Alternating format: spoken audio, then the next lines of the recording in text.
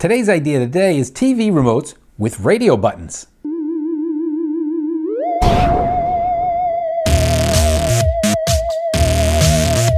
Do you know what's missing from TV remotes? Radio buttons. Yes, I did say that. Radio buttons. What's a radio button? Well, you're in your car and you have these buttons and you choose different stations from there. So, if you have your favorites, you make your first button, let's say, your country music, and your second one might be some talk radio, and the third one might be some pop or some classic rock. Those are radio buttons. That is a quick button that takes you directly to your favorites. Well, why don't they have them on TV remotes? I think that would be a phenomenal feature. So you could actually take out your TV remote, and instead of trying to memorize what numbers to go to or just go up, up, up, up, up. I mean, look, there's thousands of numbers now.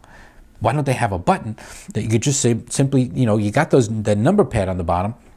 It'd be great if you could just hit a button that says favorites and then hit 5 and boom, you're on channel 5.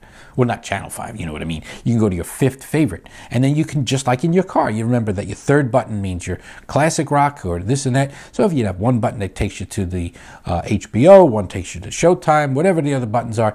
So today's idea of the day is radio buttons on TV remotes. All right, there it is. That's today's idea of the day. Some of them are pretty good, right? And some of them suck, I admit. First to admit, some of my ideas suck.